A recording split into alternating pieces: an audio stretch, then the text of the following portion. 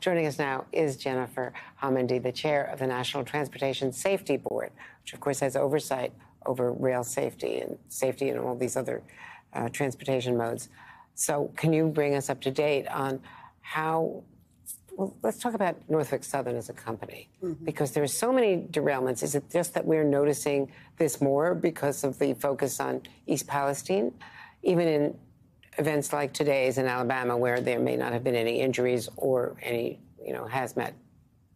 Well, train accidents overall are going up. On mainline track, where the East Palestine derailment occurred, they are going down. But in rail yards, they're going up pretty significantly, which does really raise the concern about worker safety. But regardless of all the accident statistics, it just takes one accident like this to really devastate a community, which is why we need to be vigilant when it comes to rail safety. And why the increase in rail accidents in the freight rails? Is this because of the age of the rails, the age of the cars, lack of inspections?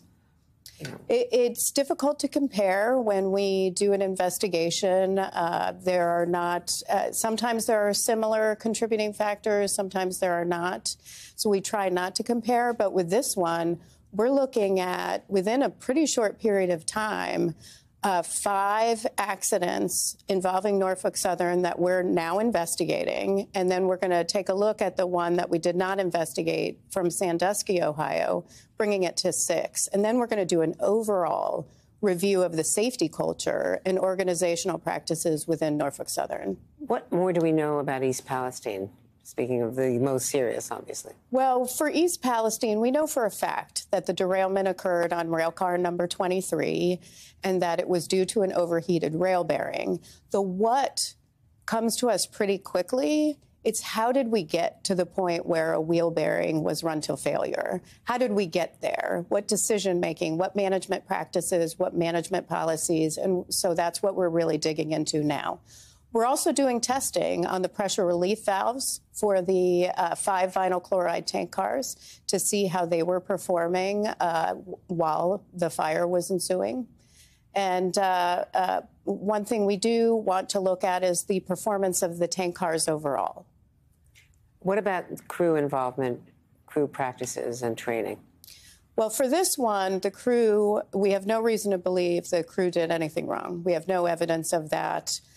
In fact, once the derailment occurred, they were already braking when the derailment occurred, and they disconnected or uncoupled the locomotive from the rest of the cars and moved their locomotive up about a mile, which was in accordance with policy. What we do want to look at is what is going on in Norfolk Southern with respect to inspection and maintenance of the rail cars. And does any of this relate to cost-cutting, layoffs, or other things that are perhaps indicated by the economy but aren't in the best interests of, community safety? It could. It could very well include some cost cutting and having workers that are doing more with less, which is part of why we want to look at the safety culture within the railroad.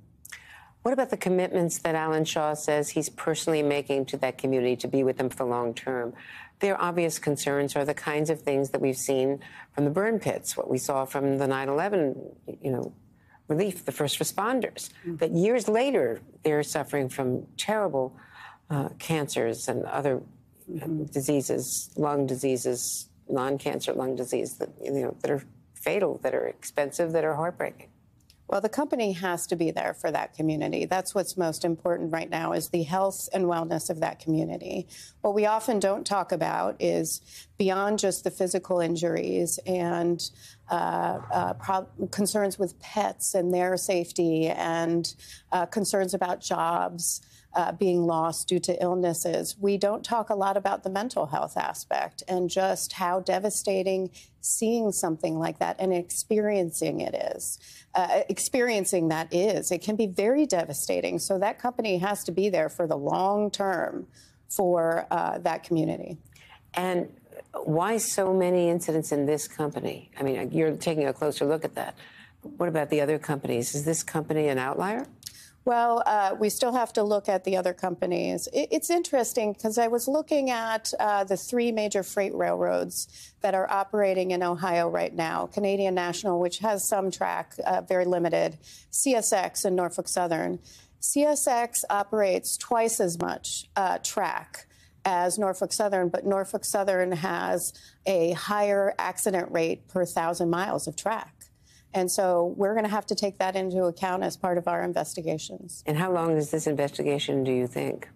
Over the course of a year to maximum 18 months, we will dig in very deeply into the company and their practices. But we're also going to have a pretty rare investigative hearing in East Palestine, Ohio, in the June timeframe. And any time during the investigation, we can issue urgent safety recommendations and will not hesitate to do that. And finally, your own agency, do you have enough regulations? Do you have enough person power? You know, what are you facing? What we're facing is a pretty big shortage of staff for investigations. We sent 10 or 11 investigators, 10 to 11 investigators to just to East Palestine, which combined are managing 38 major investigations alone. We need additional resources, and I'm hopeful that we'll get that out of the president's budget today so that we can hire more personnel and provide them with the training they need so that we can succeed in our mission of safety. Well, thank you so much for taking time from your busy schedule, and we hope you'll be in touch with updates as this goes on. Absolutely. Thank you for having me. No, our pleasure.